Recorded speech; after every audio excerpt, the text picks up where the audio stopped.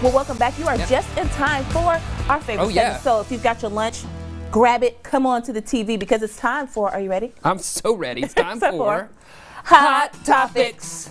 Yes. All right, well, Britney Spears announcing that she's going to do another residency in Las Vegas. Yes. I did it again. I love Britney. Let me just tell you, I'm a huge Britney fan, so I might have to make another trip to Vegas to see her. Just to see Britney. She did make the announcement over the weekend. Now, tickets for her new show, it's called Domination. Yeah, it is. I like that. They go on sale this week. Spears' first residency in Sin City ended just last year in 2017, earned her $140 million over the 4-year period that she was there. Also, Aerosmith and Lady Gaga will also have Vegas shows. So maybe we should take Good Day to Las Vegas. I totally think we should take Good Day to Las Vegas. I'm down for it. I mean, you just went to that J-Lo show. We've got Britney happening. I mean, come on. Vegas is the place to be. Clearly, she was really popular and had to have been pretty good for her to have another residency. Not sure which hotel she'll be at. She was at Planet Hollywood. Not sure which hotel she would do her residency in this time. But definitely would keep an eye on that one. I'm excited about that. Stay tuned for more details on that then. Hey,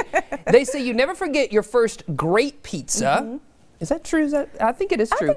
I think so. Yeah, and if that's the case for one couple in Michigan who ordered a pie every payday from their favorite restaurant, but plans to return to their favorite place ended when the husband was diagnosed with cancer.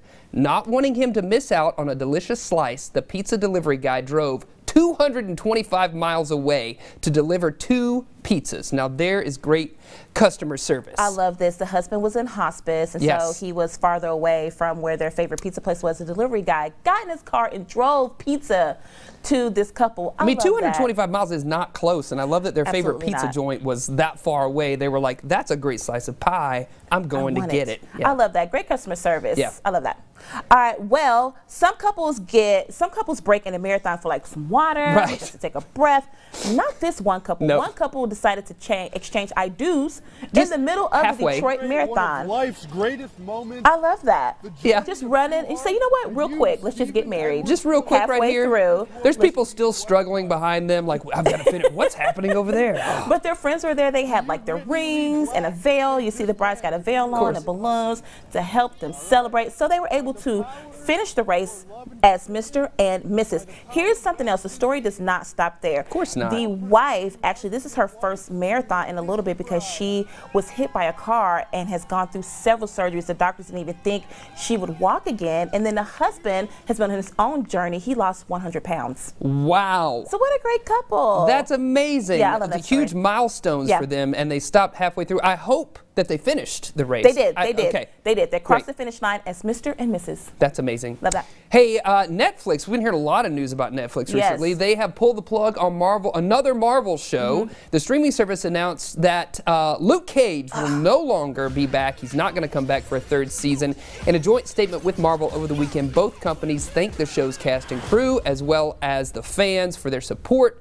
Luke Cage joins Iron Fist as the 2nd Marvel show to be canceled by Netflix within a week. Sad about this one. It's sad, I know. It's one of my favorite ones, but I kind of get it. If you're a fan of like the Defenders on Netflix, you know it's Jessica Jones, Luke Cage, Daredevil, Iron Fist. So many. And it's just, it may be too much. Too much of a good thing. A little bit oversaturation. Right? So, but there's a new series of Daredevil coming out, right? Or maybe it has dropped, I'm not sure. And that looked exciting. Absolutely. So you win some, you lose some. Another one bites the dust. Bye-bye, Luke Cage. We'll see you again. I'm sure he'll be back somewhere doing something. Hey, make sure you find, like, and follow us. We're on social media posting giveaways, videos, hot topics, and more. Just search Good Day NWA on Facebook and Instagram.